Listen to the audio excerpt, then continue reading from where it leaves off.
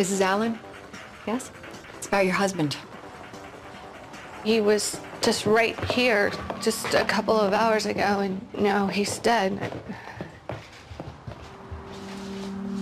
Do you know of any reason why he'd be in that part of town?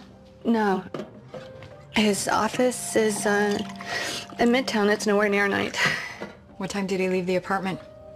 Around 6.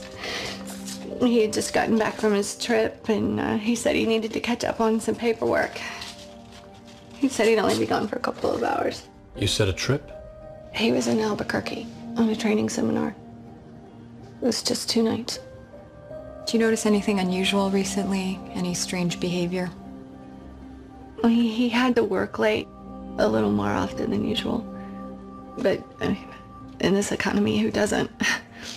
He had to lay off half his department last year. And you're sure he was working late? What are you saying, that he was cheating?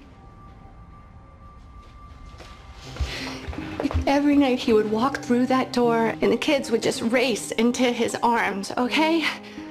And now he's gone. So don't ask me if he was really working late. Tell me why he was killed. He didn't mean to. What about lie. phone calls, maybe late at night? Castle. Yeah. One of the guys that John fired, Max Haverstock, he would call him up late at night and he would yell at him all sorts of things. I guess he was hurting, he needed money, and I told John that he should just hang up on him, and John said no, he couldn't do that. Did he ever give him money? My husband didn't believe in handouts. He believed that a man should make his way. Where is he? I'd like to say goodbye.